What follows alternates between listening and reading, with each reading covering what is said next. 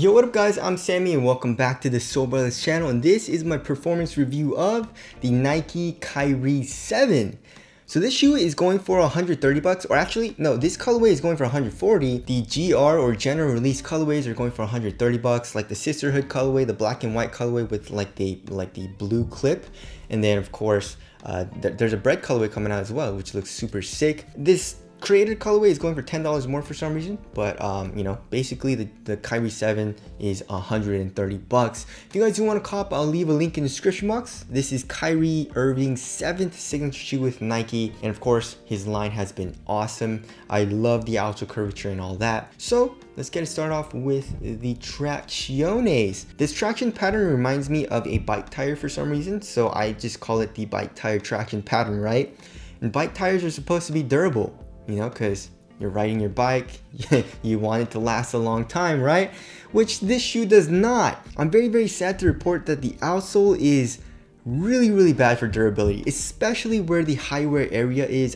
Holy crap, I can't believe how much rubber like ripped off, right? So do not play with the Kyrie 7 outdoors at all, ever. Like the first day I tried, I saw a little bit ripping off, but then as I kept playing in it, everything just started to rip off. I can't believe how bad it is. This is probably one of the worst traction patterns for durability that I've used in quite a while, and I've been playing outdoors for almost a year now, right? Or not a year, like 8 months, you know? But yeah, so durability, not good at all. I actually am worried about like even indoor use. You know what I'm saying? Like there are some shoes where even if you're playing on an indoor court, the rubber like frays off a little bit, which is weird, right? But anyways, yeah, so durability is terrible. How is the stop? Okay, so I did play on an indoor court a little bit, but I wasn't able to film because, you know, they closed everything down again. So I'm sorry about that. But I did not play, but I did test it out a little bit on the indoor court, right? When the gym was open for a little bit. It seemed to have a pretty good bite, you know? I mean, it was a little dusty in there, so it was picking up a little bit of dust. But then when I cleaned the area, you know, I did have a good stop for a little bit. I would say it's a little inconsistent, and I would definitely say it doesn't have the best stop in Kyrie's line. As far as outdoor use goes though, it's a little inconsistent as well on outdoor courts. So, you know, for the most part, it was a pretty good stop, but if I was doing a very hard lateral movement, it would slip out. So, I mean, I wasn't super comfortable with the Kyrie 7, like when I was playing it. I don't know, maybe when I was sliding out, it was just the rubber like ripping off or something, but still, I mean, it wasn't terrible, but you know, I wasn't super comfortable with it, you know? So the traction pattern is like a little disappointing, I would say. You know, I feel like they should have done a little bit better, because I mean, if you look at the pattern, it looks like it's going to be really good, right? But anyways, there's that. As far as the outsole curvature goes, it's a very conservative as far as the Kyries go, you know? So like in the Kyrie 2, even the Kyrie 6, I feel like the Kyrie 3 might be one of the craziest ones. And then the 4 was a little crazy. The 5 and the 6 were a little bit more mellow, and the Kyrie 7 is definitely the mellowest. So if you look at the actual shape, it's very flat, and then you have the curve here where the ball of your foot is, right? Where the outsole curvature is. Of course, you have the rubber coming up, so you have extra grip. If you look at the Kyrie 6 and all the other Kyries, they have a little bit of a curve here in the middle of the shoe, right here. So you have more of a rocking motion in this axis of the shoe, but the Kyrie 7 doesn't have that. It's more flat, like I said. So I didn't really like that either all too much. I mean, it's not a huge deal because you can't notice it all too much when you're playing. You know, it's kind of like, I'm kind of nitpicking at this point, kind of, but you know, that is something that I do miss from, I guess, like the Kyrie 6. As far as the heel to toe transition goes, it's pretty damn smooth. You know, you have a nice curve shape here in the heel, a very curved shape here in the forefoot. Look at that. It's kind of crazy, right? So, you know, once you put a little bit of weight here into your toes, you know, it does this rocking motion and it kind of like propels you forward, and I love this shape. Like, to be honest, I don't like shoes, you know, like the D-Rose 11 or like the next levels where it's like flat. You know what I'm saying? So I really appreciate this curved shape here in the forefoot. The forefoot flex, it doesn't flex all too much because there is that Zoom turbo unit here in the forefoot. I mean, to be honest, it's articulated, right? So it should flex, but it doesn't flex that easily. But, you know, it's not a huge deal because of the shape, like I said. So a heel to toe transition is pretty damn smooth. You know, the only thing is that I wish it flexed a little bit more. And of course, I don't know if there is a midfoot shank plate. Like if you look at that. Like, holy crap. But I didn't really have any issues with torsional support or anything. But that is something to mention there. But like a few of you guys did send me a video of someone doing that, and it's not a huge deal. I mean, if you think about it, a lot of Kobe's did that, you know, like the Kobe 9, the Kobe 8 with the drop in midsole. There was really nothing in the midfoot, but all you had was the outsole and the Lunarlon drop in midsole, and as long as it kind of like comes back, it's not a huge issue, you know. So there's that. But I guess it does speak on the quality of the Kyrie 7. Like, why can't they just add a little rectangular plastic piece right here? As far as the cushioning setup goes, it's actually pretty nice. I would say it's the nicest out of the 5 and the 6. Not as nice as the 4, because I do really like the Cushlon midsole, but it is kind of soft. You know, there is a little bit of compression. I mean, saying it's better than the Kyrie 5 and the Kyrie 6 isn't saying much, but I do like the little improvement here in the Kyrie 7. So here in the heel, you have a little bit of compression, which I like, and it feels a good amount softer than the 5 and the 6. And you have this cutout, which also helps to compress the midsole here in the back of the heel. And then here in the forefoot, you have a very nice Zoom Turbo unit.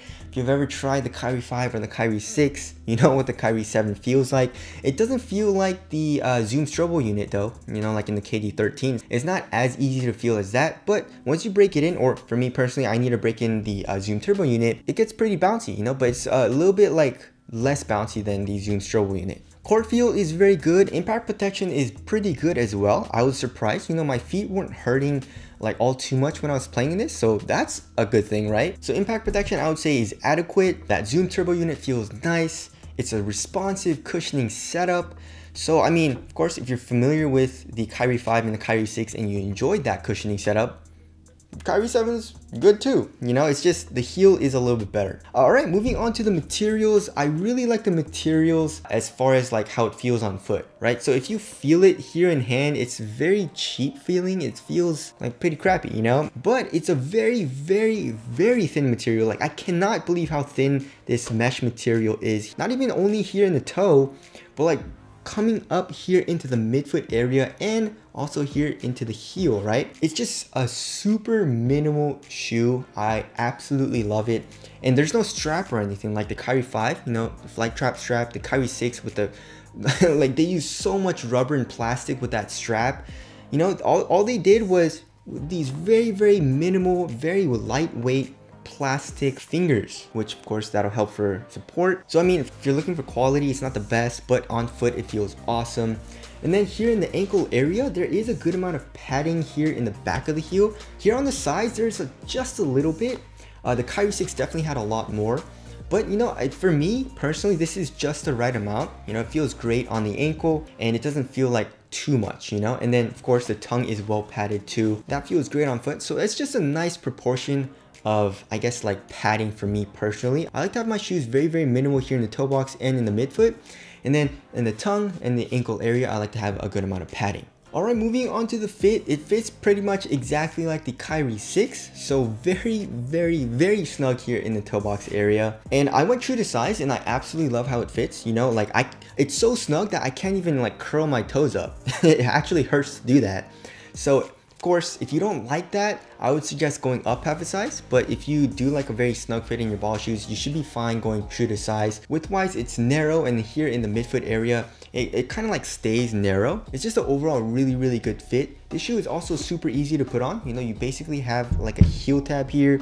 The tongue opens up a lot. You just slide your foot in, tighten up the laces, and you're good to go. So that's a nice little addition there. Moving on to the supporting lockdown, no issues at all. You know, so for lateral containment, you have an internal TPU heel counter. You have the foam coming up a little bit as well here in the heel, and then here in the forefoot, you have this crazy forefoot clip which says Nike Zoom Turbo, and in this colorway, it's kind of like see-through, which looks dope.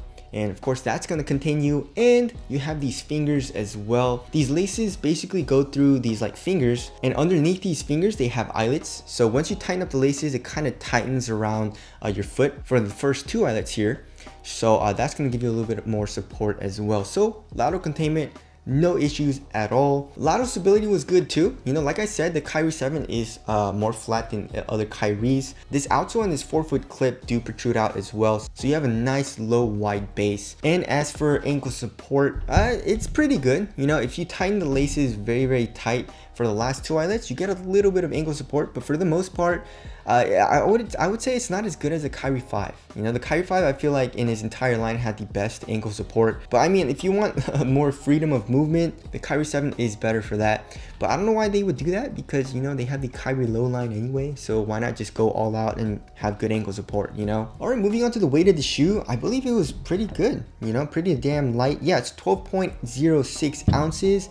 And then for the right pair, 12.03 ounces, so a little bit lighter than normal for my size. The average weight of my shoes is 12.5 ounces, or like that's around there, so a little bit lighter than normal, and it definitely feels very light. You know, it's a nice welcome change comparing it to the Kyrie 5 and the Kyrie 6, definitely, right? So like I said, there's not a whole bunch of stuff on the shoe. You know, like the Kyrie 6 had that crazy external TPU heel counter, that crazy midfoot strap. You had a lot of padding and all that.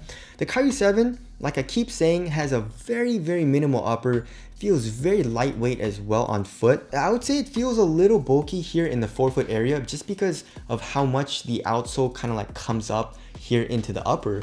But other than that, I mean, I really like how the shoe feels on foot. It feels really nice. It kind of takes me back to the Kyrie 4. You know, the Kyrie 4 is one of my favorites in his entire line, and it was just a very lightweight shoe with good traction, good cushion, and a lot of support. And so that's what the Kyrie 7 kind of reminds me of. All right, as far as ventilation goes, it was okay. You know, there's really no ventilation throughout this upper. Like if you blow through it, there's no airflow, right?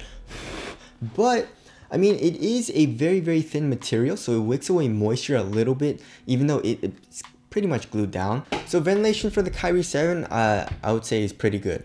Alright, moving on to the aesthetics, I really like it. The Kyrie 7 is pretty up there and definitely did grow on me a lot. I really like the teeth here. It kind of reminds me of the Kyrie 1s. But tell us what you guys think of the aesthetics down in the comment section below. So wrapping things up, I really like the Kyrie 7. They did a really good job on designing the Kyrie 7 and basically upgrading the Kyrie 6, you know, making it more lightweight, improving the cushion a little bit, you know, so it doesn't have a super stiff phylon here in the heel. You still have the outsole curvature. The one thing the Kyrie 7 is not really good at is traction though. You know, like I said, it didn't have the best bite, you know, it was okay, but I would say, you know, it's on the lower tier as far as performance goes in Kyrie's line for traction. So if you're playing on a super clean court, you know, or just like moderately dusty, you should be fine. If you're playing on a super dusty court, just be careful, and also do not play with this shoe outdoors at all. So other than that, I mean, the Kyrie 7 is a very good performer. And like I said, if you tried the Kyrie 6 and you like the Kyrie 6, but you want it to be a little bit more minimal and I guess slightly better cushion here in the heel, then the Kyrie 7 is a very good option for that. But anyways, that about concludes my performance review of the Kyrie 7. Again, if you guys do want to cop, I'll leave a link in the description box. But that's it. Thank you guys for watching, and I'll see you guys in the next one.